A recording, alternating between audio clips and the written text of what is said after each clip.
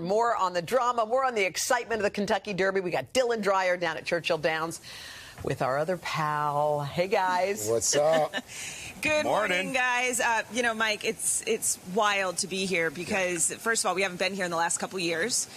Me personally. Yes, good to have you back. It's nice to be back. Last year wasn't at full capacity. We're back this year, but someone who's not back, Bob Baffert. Right. He's a celebrity around here. Do you think it'll be felt that his presence isn't here? Certainly, if you're watching on TV, I think Stephanie hit it perfectly in the setup story. Bob Baffert is the human face of this sport for the last 2 decades, and he's one of the most successful trainers of all time, having won 6 derbies. Would have been a 7th last year, but as she mentioned, it was disqualified after about a 9-month wait for that to finally happen.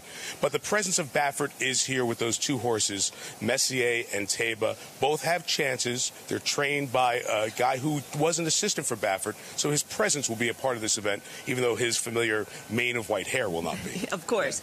You know, I like to gamble. I like to bet on the horses. I tend to go with like a 15 to 20 to 1 odd, but who are the favorites going into the race? Yeah, it is not a clear-cut, there's a horse to beat, which is always fun for the wagering and gives you a little bit better return if you find the right one. Epicenter is one of those horses to watch. Steve Asmussen is the trainer of that horse. He's won more races than any trainer in the history of North American thoroughbred racing, but not the Derby. So he's trying to win his first one.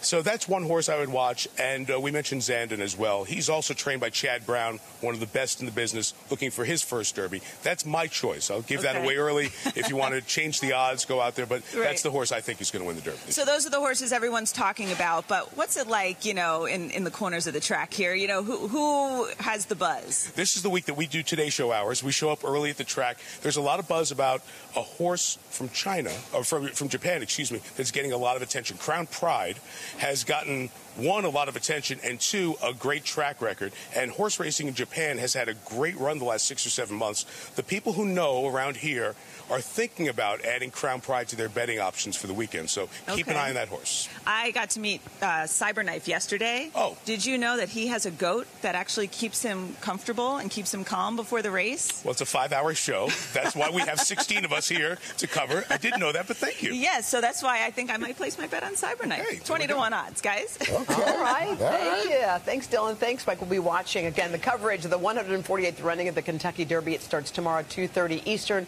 on NBC, streaming on Peacock. A lot of people are wondering, like, if it rains, then what goes down? In fact, how does Mike, it change? I wanted to ask Mike, because it looks like it's going to be really rainy today, maybe showery tomorrow, but the track looks like it could be a little messy. What's that going to mean?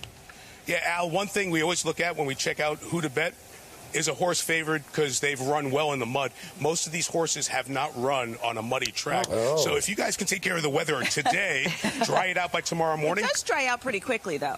This track dries really well. So there's a chance that it won't be as muddy as it might be if it rained during the day like it did a few years ago. Okay. All right, there you go.